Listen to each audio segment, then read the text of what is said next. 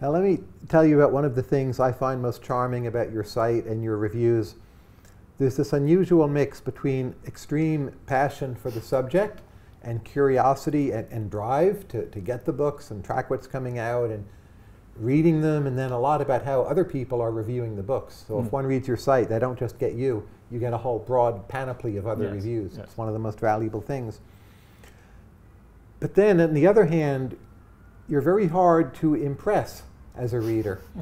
So you give these short capsules of your reviews. Here are 3 of your more recent ones. Oh dear. And I quote, "Passable Ultra-Lite fare." Here's another one, "Typical Carlotto tale of justice in a flawed world." So there's something reductionist. Or here's one you were very enthusiastic, quote, "Nicely done." Now I know those are shorter capsules for broader, more detailed reviews. Yes. But this mix between like the blasé and the enthusiasm, and how willing you are to just retreat into like, eh. And then that's what I find so intriguing about Literary Saloon. Is there anything you would say to that? Yeah, well, I hope people use the site in that way. In a way, my reviews presuppose familiarity with the site. I assume that people, they look up a couple of reviews and they get an idea of what this person is doing. And the capsule reviews, I think, are a sort of counterbalance also to the longer reviews, in which often I will be more enthusiastic. Or I mean, this Ultra-Lite novel, I gave it a B because it's competent. It's perfectly competently done, but it's just a vacuous, problematic. There's so little to it. But it's still, it's perfectly readable.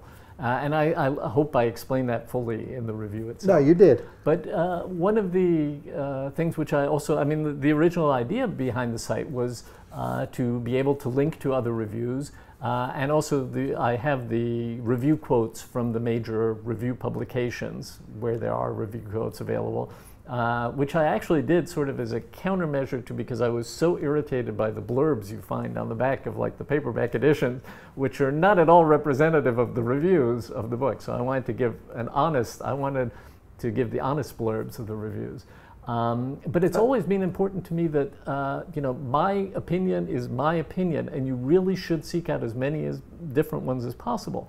And to be able to give access to all these different reviews, to point readers to, because some readers rely on a certain reviewer, and so if I can give them the link to that for this book, so that they will get an opinion which perhaps is more informative to them than mine can be, because they don't see eye to eye with me, I think that's a very important thing. And having as many different opinions as possible,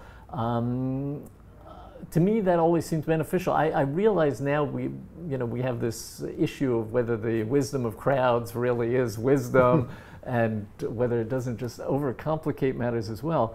But it's always been important to me that I have very strongly held opinions, but please also consider the other opinions, because